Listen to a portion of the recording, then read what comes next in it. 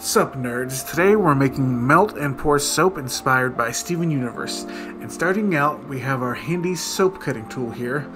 I don't know what it is, but I found it in the kitchen and it serves my needs well, so it's good enough.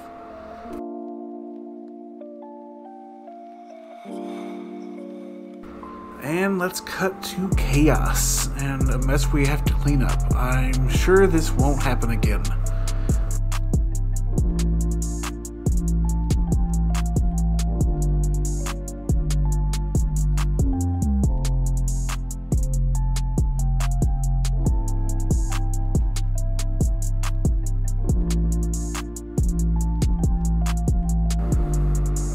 Now it's pigment mixing time. We pour some into our soap and we'll pour another into the first mold we'll be making.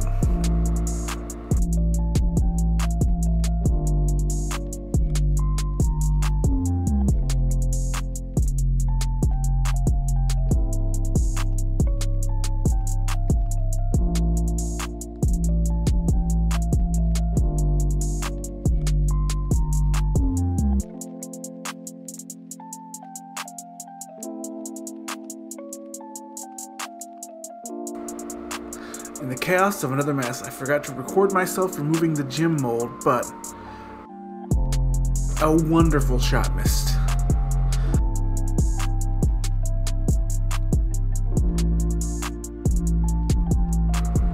So now the gem mold's inside our ball already, and we'll start our final pour.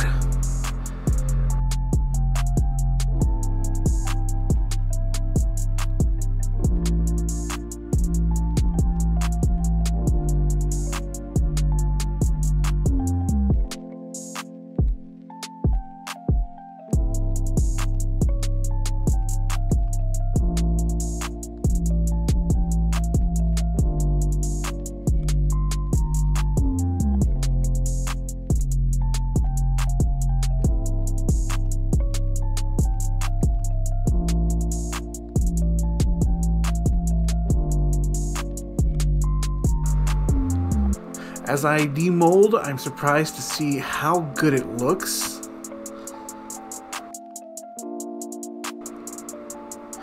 But as I give it a spin, I see the ball looks good from certain angles and not so great from other angles. But I'm satisfied for the most part. Let me know your thoughts below.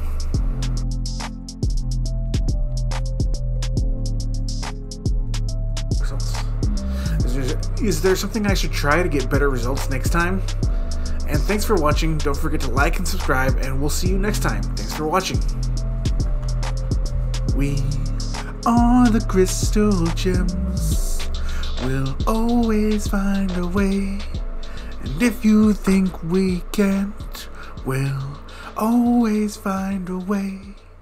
That's why the people